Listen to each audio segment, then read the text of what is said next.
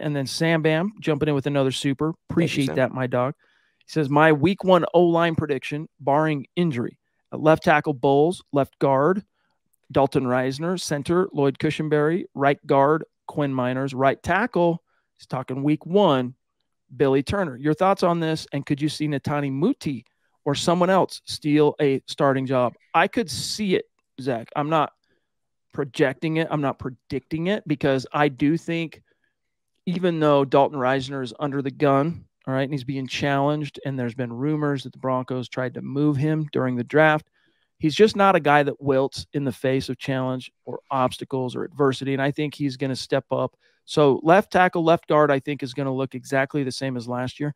I don't know about center, though. I mean, I think it's Cushenberry's job to lose, Zach, when you sift through what was said about him by coaches and Russell Wilson, and not just said, but like, he's the guy snapping when Russ has had these get-togethers, these throwing sessions. It's Cush out there doing that.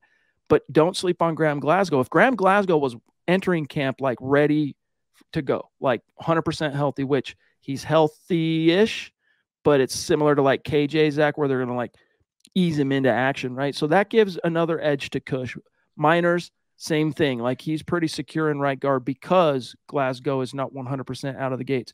But this does make me cast some doubt on our initial read on right tackle, Zach, because, I mean, Billy Turner, if he's not getting healthy within the first 2-3 weeks of camp, I don't know, man. It might be too big of a hurdle to overcome if guys like Tom Compton and or Calvin Anderson in that interim step up to the plate and not only play well, but bond with Russ.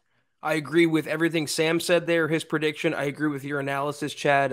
One thing I want to add, though, unlike previous years, the starting five, if this is the starting five, it doesn't look entirely imposing, but for the first time in years, the Broncos have bona fide depth along the front five at different spots. And Tani Muti, Graham Glasgow, Wattenberg, who they drafted, the tackles that you mentioned, Chad. There's a lot of young players to like in the Broncos system, and hopefully under Butch Barry, the new OL coach, they succeed collectively.